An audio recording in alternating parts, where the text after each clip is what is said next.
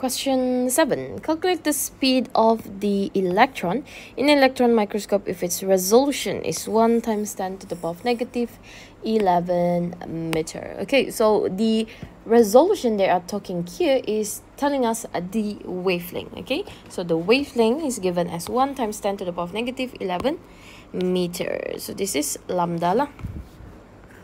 Okay, so lambda is equal to h over p. So since they minta speed, we need to let p here to be equal to mv.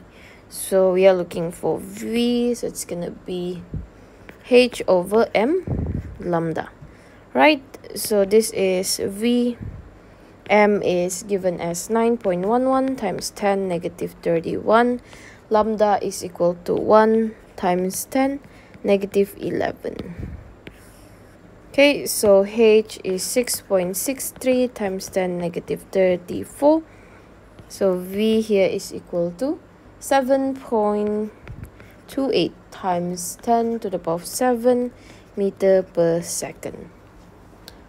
Okay, so that is the solution for question 7.